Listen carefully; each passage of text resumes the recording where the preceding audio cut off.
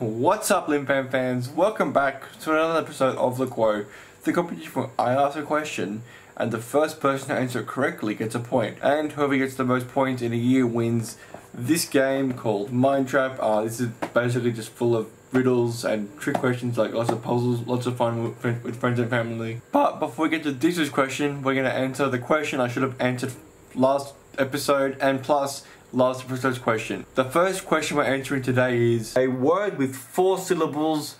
The first syllable is a letter of the alphabet. The second syllable is a letter of the alphabet. The third syllable is something kids say when something's really obvious. And the fourth syllable is something you pay for a house that you don't own. Roland Favel and Christian Barbieri both said deodorant. And the correct answer is deodorant. And the first person to comment and our winner for that question is Christian Barbieri. Congratulations to you. You're the winner for that question. Time to get to the question from the last episode. And the question was fill in the blanks. So we have blank door, blank eye, and blank sculpture.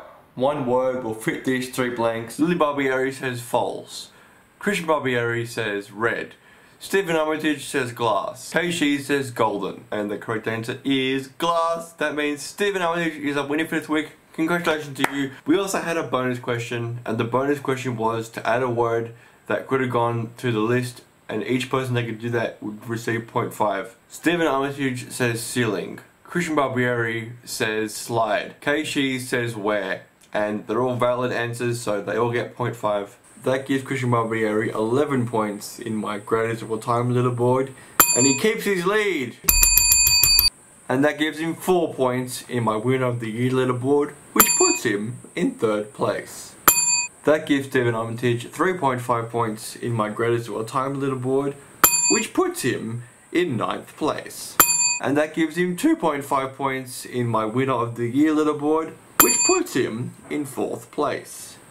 That gives Keishi 10 points in my greatest of all time leaderboard, and that gets him 9 points in my winner of the year leaderboard. And he keeps his lead.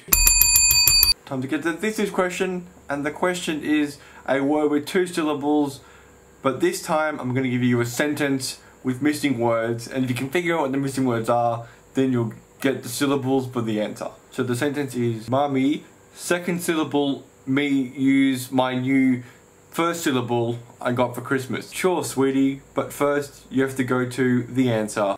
Please keep in mind that this is all about pronunciation of words, not spelling. So when the words become syllables for the word, they might not be spelled the same as when they're words on their own. Now it's time for some thinking music. Pause the video if you need more time.